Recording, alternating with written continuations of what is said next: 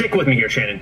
You and I were together on Friday. We were hosting the Five, okay? And during the show, by the way, is when I think we found out, Greg brought it up to us, this thing that happened in the Senate hearing chamber, okay? We've talked about it this morning, where allegedly a Senate aide filmed basically gay porn in the Senate hearing chamber, okay?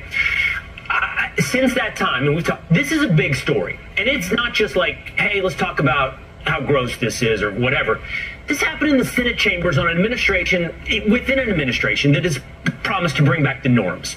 On the other hand, Donald Trump, before he went to Nevada last night, was in New Hampshire, and he said this when talking about immigration. Listen. When they let, I think the real number is 15, 16 million people into our country, when they do that, we got a lot of work to do. They're poisoning the blood of our country. That's what they've done. They poison mental institutions and prisons all over the world, not just in South America, not just the 3 or 4 countries that we think about, but all over the world. Okay, so Shannon, the mainstream media is going to talk about this. They already are. It is going to take over everything. Poison the blood of our country when talking about illegal immigration. In fact, the Biden-Harris administration has already jumped all over it. They tweeted or said the following.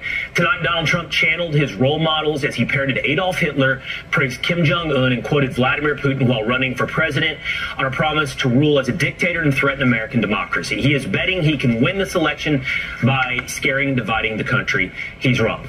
The reason I bring up those two stories to you, Shannon, is I thought, and I think it should be a big deal that we're talking about what happened in the Senate hearing chamber. And I think what we're going to do, I think what's going to happen here, Shannon, for the next couple of days is we're going to latch on to 3 words that Donald Trump said, and it's going to drive the news cycle.